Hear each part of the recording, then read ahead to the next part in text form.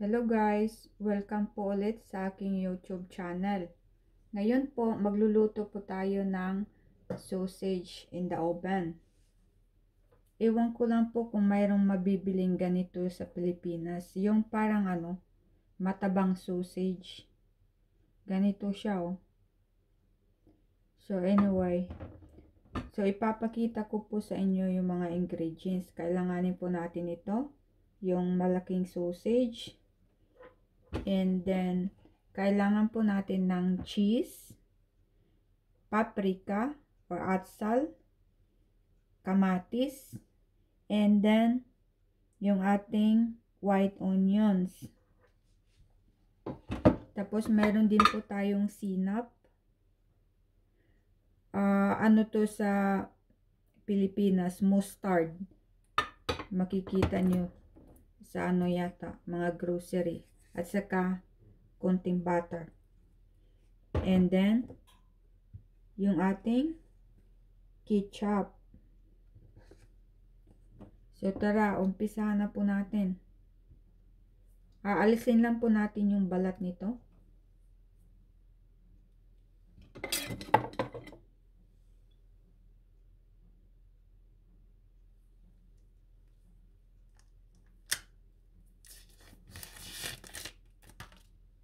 Ayan po siya.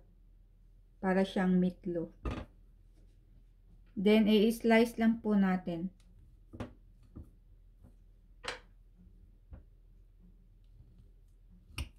Depende po sa inyo kung gaano kataba yung slice nyo.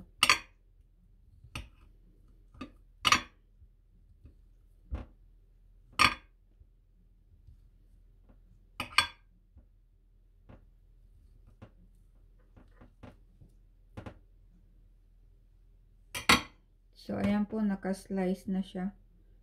Parang ganito lang siya. And then, ilalagay lang po natin dito sa ating lagayan. Ngayon po, ilalagay natin yung ating mga gronsoka, ay vegetables. Yung white onions.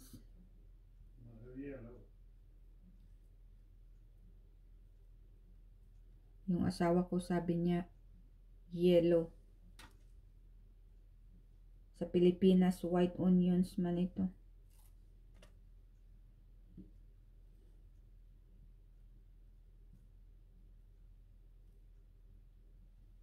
Okay lang yan pag tumatagilid yung kasi nagro-roll siya eh.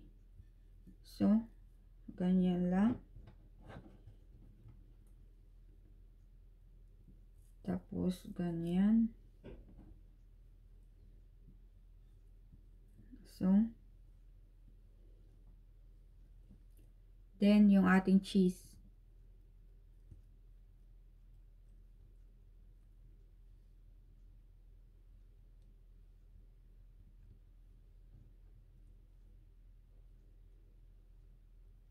Lahat po, parang ipapaipit lang natin sa gitna ng sausage.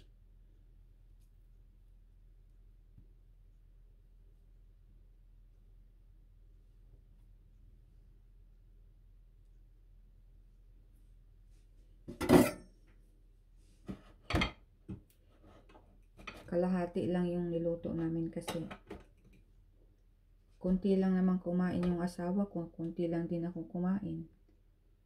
So,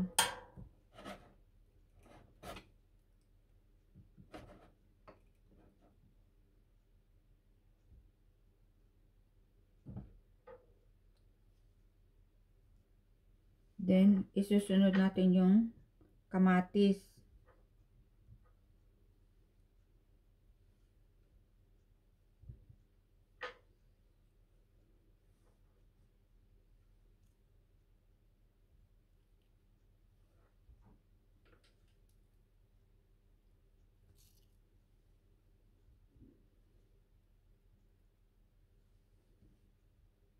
Then, yung ating paprika o atsal.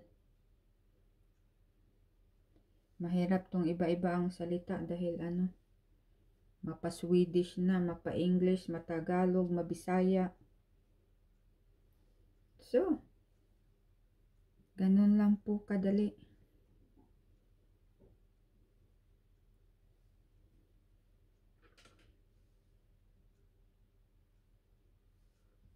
Tapos yung mga extra na tomatoes, for example, yung mga kamatis, ilagay lang po dyan sa gilid. So, ganun din yung ating atsal.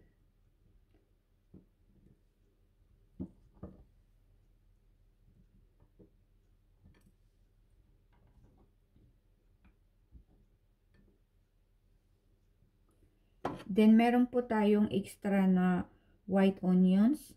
Isang piraso lang po ito, pero hiniwa ko po siya ng ganito. And then, lagyan lang po natin ng konting-konting tubig.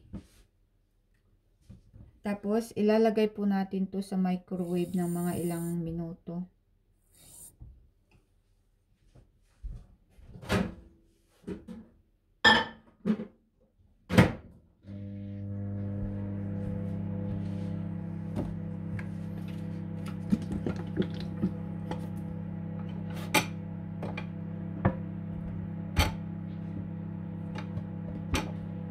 Tumatakbo yung lagayan ko. Then, lalagyan lang po natin ng ketchup.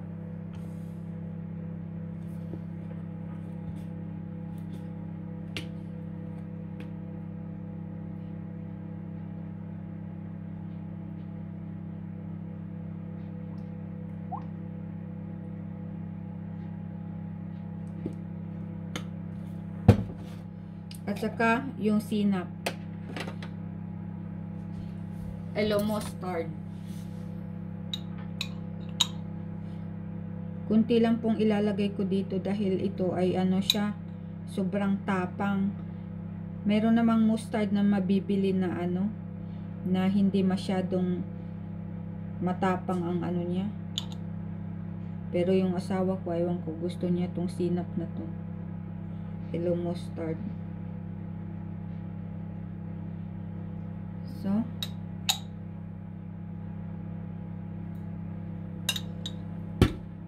tapos lagyan lang po natin ng konting butter.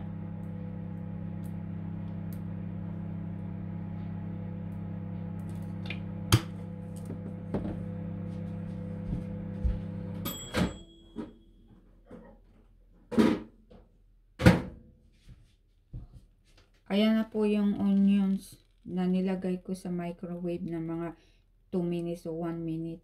Then, itatapon lang po yung tubig. Alisin lang natin yung tubig. Tapos po, ilalagay po natin siya dito. Sa mga gilid.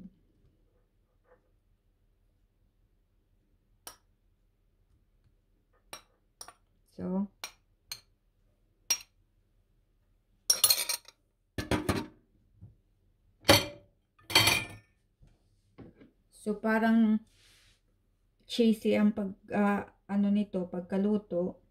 Lalagyan natin ng more cheese sa ibabaw.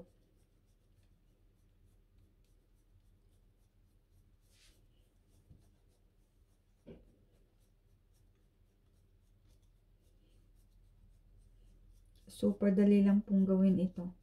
Panoorin nyo lang po yung video na to. Then, mapapalo nyo po kung paano gawin.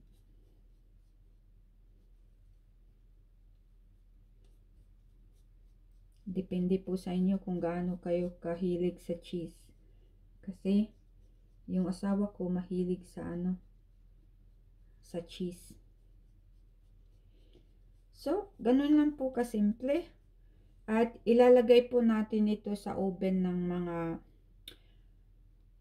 45 minutes. And then, the temperature sa oven is 175 or 200 degrees Fahrenheit. Ba, Celsius? Yeah. Sorry, Celsius pala. So, ayan po. Ilalagay lang po natin ito sa oven. At mamaya po ipapakita ko po sa inyo kung gaano siya kaganda at kasarap. So, ilalagay na po natin.